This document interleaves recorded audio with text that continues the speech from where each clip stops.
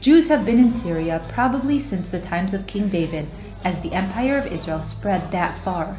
Although ruling powers changed, a Jewish population remained, and even expanded as an influx of Sephardic Jews joined the local population following the former's expulsion from Spain. In Aleppo, the Jewish community was a major part of the trading route that passed throughout the centuries. And the name of the community alludes to the continuous connection to this location throughout. Named Kihlat Aram Tzoba, after the ancient name for Aleppo, the community also calls itself Halabi, after the Arabic name for the city. And so, it is interesting to consider the Pesach traditions of the ancient community. During Yachat in the Seder, the Halabi family would do a bit of a performance.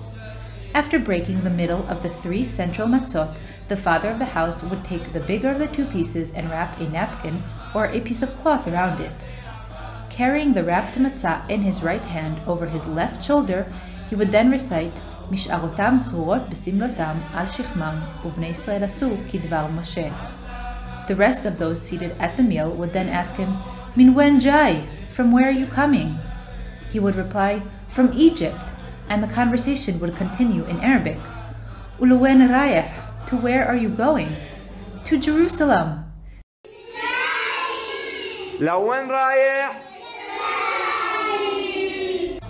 U'esh fi zawidtach? And what is your food for the road? Matzah and maror. He then transfers the matzah from his left shoulder to his right shoulder while saying L'shana haba'a b'Yerushalayim, to which the others respond Ba'agala u'bizman karib, speedily and soon. And then he passes the wrapped matzah to the next person at the table, and the process is repeated one by one. Speaking of one, who knows one?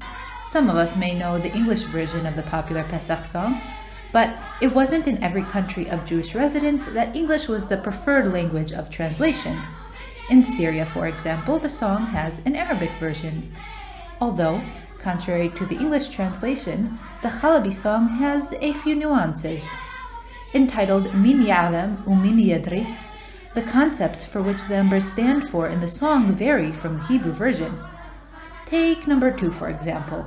Instead of it standing for the 2 tablets, in Min Ya'lam, it stands for Moshe and Aharon.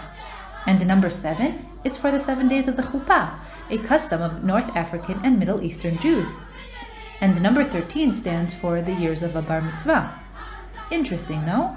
And yet, it makes sense with what we know. But since the origins of the Hebrew version, Echad mi yodea, are in themselves unclear, who's to say which came first? Now, to follow through with the Aram Tzoba tradition, let's take a look at the end of the holiday. After the week of Pesach comes to a close, Halabim bless each other in a unique way. They take weeds together with stalks of grain. After all, the holiday of Pesach is a holiday of crops. With these weeds, they tap the shoulders of friends and acquaintances, wishing them, in Arabic, a good year as green as the greens they are holding. Sentek Khodra Mithal Aziz.